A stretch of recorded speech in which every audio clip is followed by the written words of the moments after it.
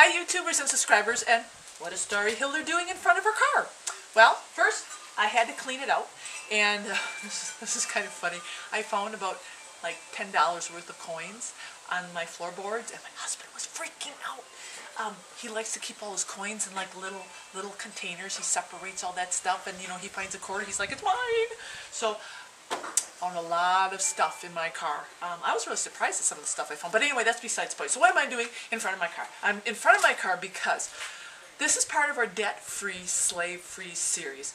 We want to empower you people with as much good, practical information as possible, showing you some of our tips and some of the things that we do to keep us debt-free and keep our homestead sustainable without spending a lot of money. And part of that is making the yearly trip down to Costco and Winco. I'm sure all of you know about Costco's.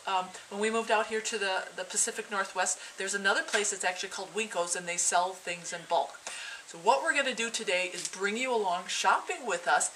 And I'm just going to point out some things when we get to the store, because a lot of times it seems like everything's a bargain, right, at the bulk stores, but there's a couple things you want to shy away from, some other things you really want to pay attention to, and I don't want you guys to get lured into spending too much money for things that you don't need. So come along. The car is clean. I'm not going to take you driving with us, but we are going to go on a little road trip today. And look at this. This is so cute. Sprig is all ready. He's like, I've had a long day and I'm ready to go to Costco. All right, guys, let's get shopping. A self-sustainable homestead is finding bargains. So we make the trip every year to Winco's and Costco, and we look for those bargains. This is back at home. The cranberry blends are like $2.40. They're expensive, $1.80 each. So we're not going to just buy one or two. We're going to load up. So this is our favorite section when we come to Winco's. As you can see, they have a huge bulk area. And the thing about buying in bulk is you still have to be pretty darn smart, because we actually called ahead of time to order a lot of bulk items so that we weren't going to be wasting time filling up all these little bags worth of items.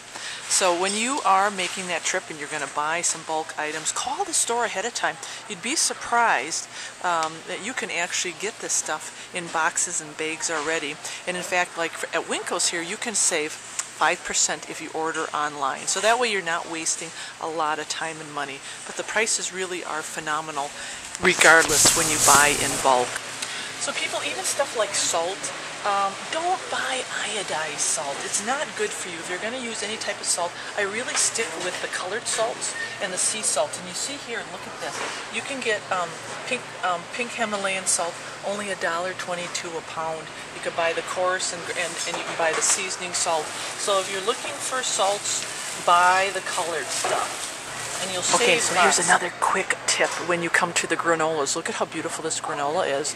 Maple nut, cinnamon raisin, and look at these prices. This is phenomenal, right? You think? Okay, you can make your own granola, people, and save. I know this is convenient. A lot of these bulk items are convenient, but trust me, we can go get some rolled oats and buy that in bulk. We can go get some raisins and buy that in bulk, and then the rest you can just do at home. So really, again, we're trying to pinch and save money. So look at all those prices and they look alluring, but go over and buy the rolled oats instead, and whatever additives you want, buy those in bulk and make your own. Okay, Starry. Starry.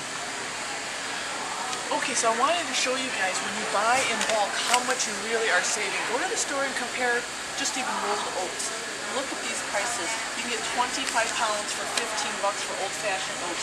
Oats, 15 bucks. These are all 25-pound bags. You save an astronomical amount when you buy in bulk. So don't be afraid to go to these stores and start getting this stuff. It lasts as long as you put them in sealed containers. And we bought our quick oats and left them in the bag for, I hate to say it, but a year, and they're still okay. The other thing I wanted to point out, compare some of these emergency food essentials. You know, these things are nice to have, But really, people, don't spend too much money on stocking up on the emergency stuff. We go very light in our pantry on it because we do our own canning. We buy the rest of the stuff in bulk and we repackage it. You know, scrambled egg mix. And why do we have chickens? Because we're producing our own eggs. You know, refried beans. Why am I buying black beans in bulk and pinto beans? Because I can make my own refried beans by canning it. So I just try to shy away from some of this stuff. Nothing wrong with having it, but look at the prices. You know, these things are pretty darn expensive. So just use some common sense, especially when you're pinching your pennies. The other thing is when you're in the bulk section where the flours are, you know, there's great prices on flour. People, look at this white bread flour, only 45 cents a pound, and you got the whole wheat pastries, only 73 cents a pound. Remember, don't be lured into buying flour in bulk. There's no shelf life for this stuff. Whole wheat flour is not going to last on your shelf, and neither is white flour. You know, in a couple weeks, this stuff just isn't going to be good. So don't invest in and get lured into buying those type of items in bulk. It doesn't pay. You know what pays is getting yourself a wheat grinder. I'm just going to pan and show you guys real quickly as we're waiting and buying all this stuff. We bought a little bit of everything, and in fact the dehydrated potatoes, we asked them to remove it from the bin because we didn't want to just put it in bags like this. But a little bit of everything. I got my jasmine rice is in here. I got some more pinto beans, stocking up on some more, big bag of cornstarch, lots of beans, lots of rice. I got great northern beans in there. So, and look at, I even bought chocolate chips. You buy that in bulk. Anything you can get in bulk, and then odds and ends. Ziploc bags are cheap here.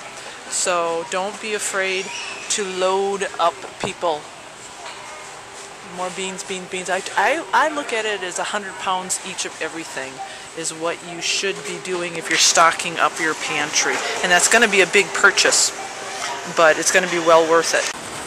So everybody knows Costco, and this is the other place that we like to go to when we're going to buy some of our bulk items. But we still also have to be pretty smart about our purchases. So we'll take you inside and see what we can find today. So when you take a detour in some place like this is where you get in trouble, people. So don't be lured into the TVs and the electronics. You are here for bulk food, all right? Forget about this stuff.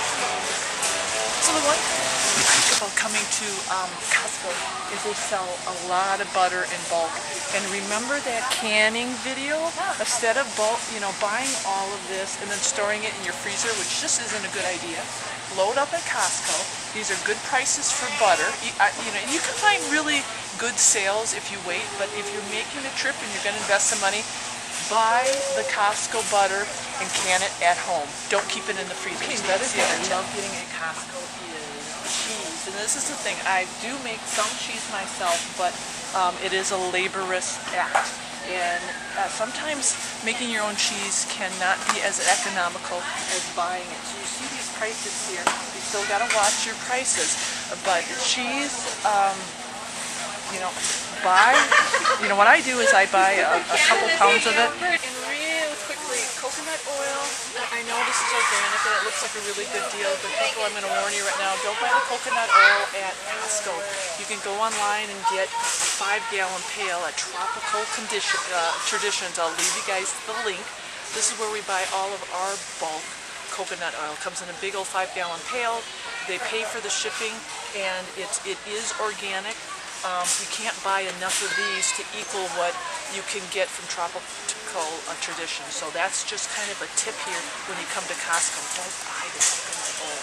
You can get it cheaper somewhere else. Okay, we made it home! Yay! The car was swaying and a rocking and a rolling, but we made it home. Now, this is the other important part. When you start buying, when you got all your beans and you've got all your rices and everything else that you buy, proper food storage. Watch my pantry video. It'll give you some really quick and easy advice on how to store this stuff, and I hope you do have a pantry. If you don't, it really is going to be imperative to store the stuff properly right away.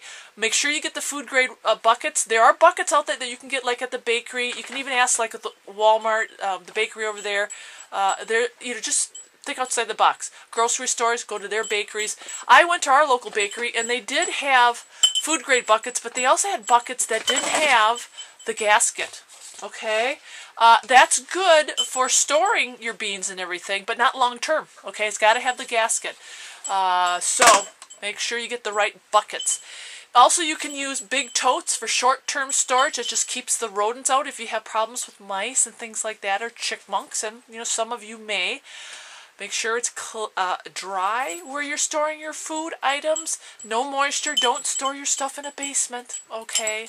If you do, you better make sure you repackage everything into Mylar bags with oxygen absorbers, okay? And I'm not going to go into the whole how do you prepackage and what do you do. You can watch that other video because hopefully you prepared yourself. But if you didn't, it's okay. Don't panic. Just go out there and get some of these things. All right. We saved a lot of money. A lot of money. And I'm going to get canning some things. And, boy, we're just happy campers today. So thank you for coming along with us during our shopping trip. And there won't be another one for a long time. So if you have any questions about the shopping trip and need some more advice, as always, you guys are so great with leaving comments and questions. All right, I'll get back to you as soon as possible. And always, God bless.